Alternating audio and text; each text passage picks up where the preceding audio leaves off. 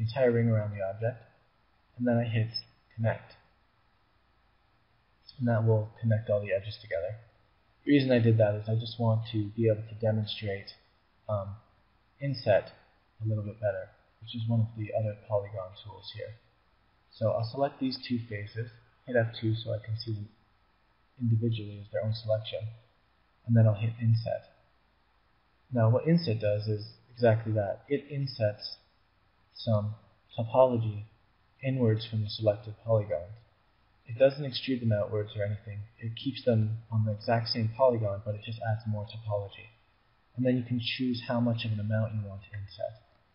The other thing that you can do is you can inset them as a group, as a selection of polygons, or you can inset them individually by polygon. So that's inset. And say I wanted to extrude now, you go back and extrude it inwards, and then I could scale them individually, start to create some kind of a cool shape going on there. So that's the inset function. Moving on, we have bridge. Bridge is a very neat function as well. So to demonstrate that, I'll just delete some polygons. Now, in order to bridge, you actually need to be in edge selection mode, and then you can select two edges and hit bridge, and it will build a polygon or bridge the gap in between them. And then what you can do is you can actually add segments to it. You can, change the smoothing degree that you want, and you can choose whether or not you want it to bridge over to adjacent edges. Now, you can use the bridge tool with polygonal selections too, but it tends to be a little more tricky and finicky, and it kind of, confuses Max a little bit.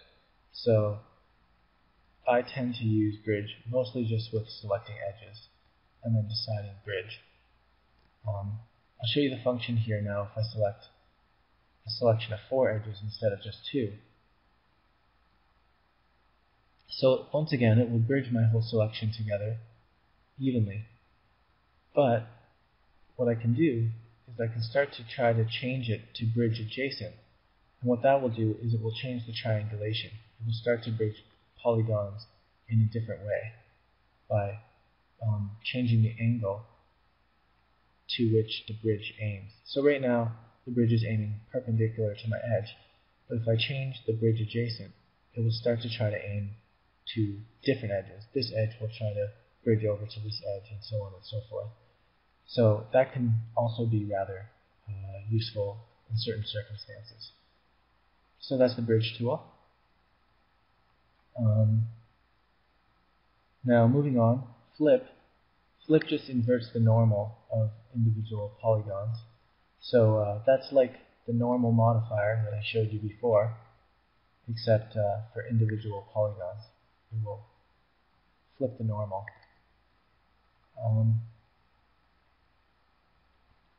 Now, hinge from edge. Hinge from edge is a pretty interesting tool too, because you can basically, it's like an extrude, but you can choose an edge and have your extruded polygon hinge outwards from that extruded edge. So here, let's try that again from the top here. So hit hinge from edge,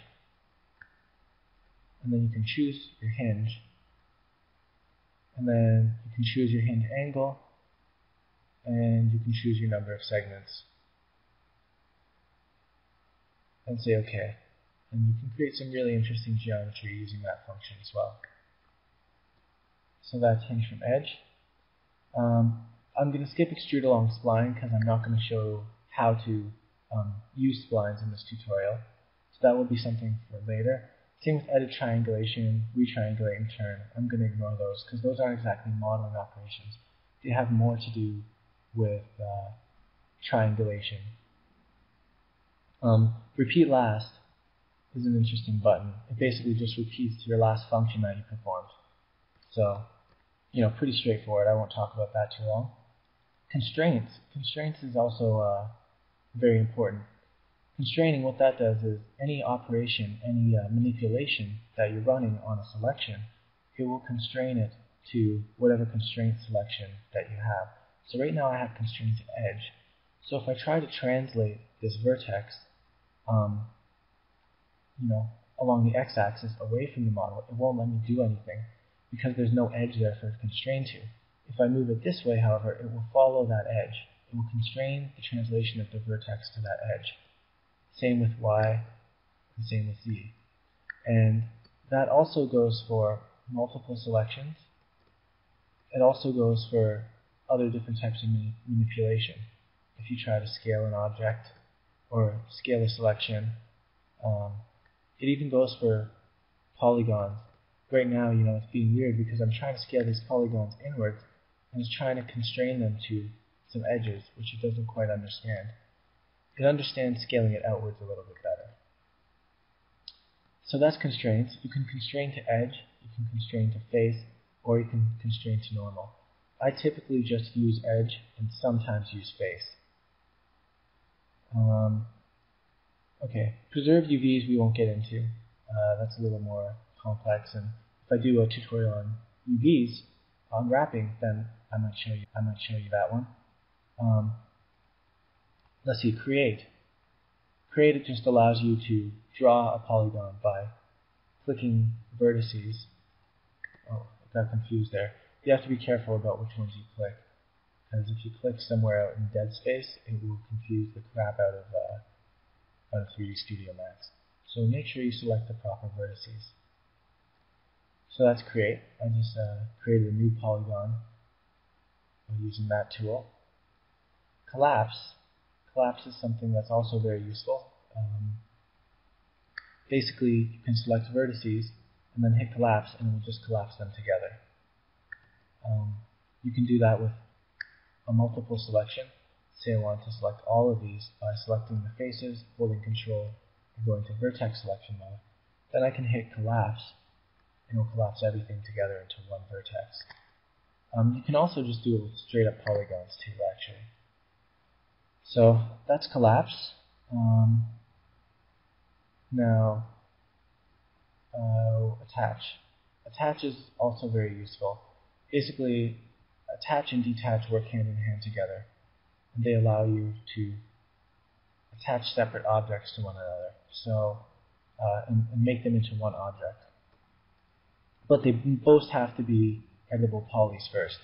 So say I create the cylinder here, and I go convert to editable poly. Then I go back to my weird test object here, and I say attach. I can now attach that cylinder, and it's no longer its own object. It is now part of my test object.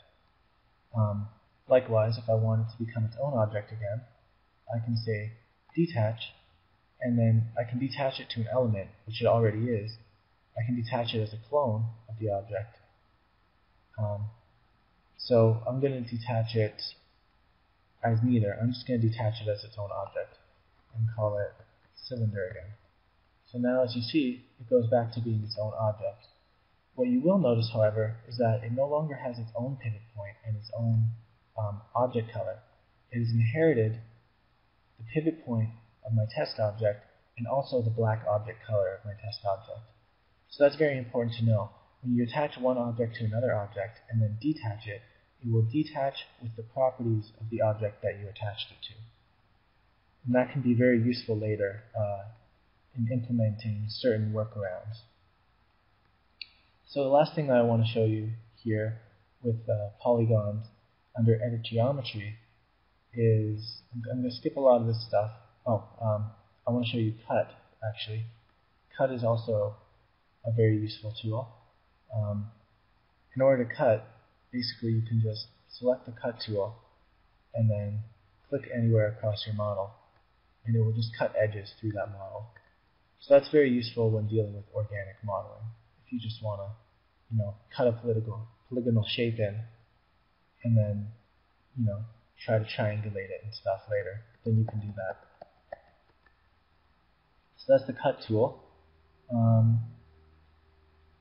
The next one that I want to show you is, hide selected, unhide, or hide unselected, and unhide all. So basically, if you have polygons that are obscuring your view of another part of the model, when you start getting into more complex models, or if you even have sub-objects or sub-elements that you want to hide. Pardon me, I have to turn off my edge constraints. So say you have sub-elements or sub-objects that you want to hide because they're blocking your view of the model. Then what you can do is you can just select those polygons, or even select that element, and then say hide selected. Likewise, if you want to hide anything else other than it, you can say hide unselected. Now we'll hide the rest of the polygons of that object. And then if you want to show everything again, you can just say unhide all. So that's hide selected and hide unselected. Now the last thing that I want to show you is smoothing. In order to properly demonstrate that, I'm going to turn off the wireframe mode. So you'll notice that around the model, you have certain polygons that are smoothed nicely into one another, like this arc here. You'll have others that are not smooth at all, like these extruded points. When you extrude polygons, they don't smooth together by default. So in order to do that, you need to use what we call smoothing groups. That's over here under polygon smoothing groups. I'm going to hide the rest of this stuff because it's not necessary and will be confusing. So what polygon smoothing groups are this. They're a number assigned to polygons. You can assign any number to any polygon, and it doesn't matter what order they are. You don't have to assign them in any sort of sequence. It's just a group number. It's like if you were trying to split people up into two groups and you said you're in group number 1 and you're in group number 2. That's what you're telling the polygons to do.